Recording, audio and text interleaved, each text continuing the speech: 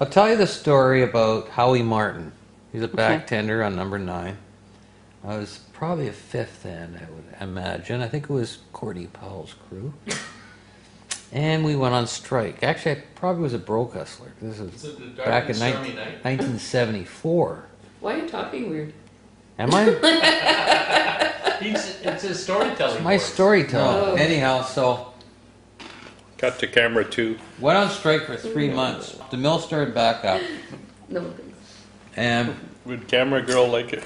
we're sitting there doing our usual thing, and we see Orville Ketchum come in with a whole new load.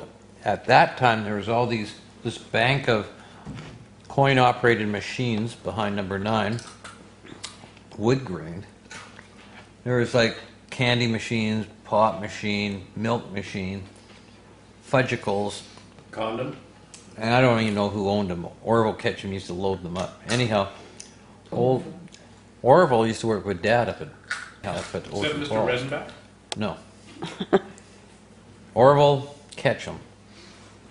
Anyhow, so Orville came in and I said, "Hey, I haven't had a chocolate milk since we went on strike." And Howie Martin goes, I've heard this story. "Neither have I."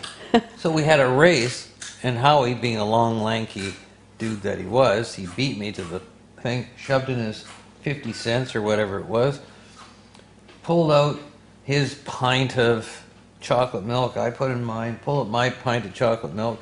We opened up at the same time and did a big ceremonial guzzle. And Howie goes, and it was like this gelatinous, curdled old. He got the one that was stuck down in the sweet zone, I guess, and of that being there since the pre-strike, and I got the nice fresh one. And thanks, Howie. That's funny. Good story.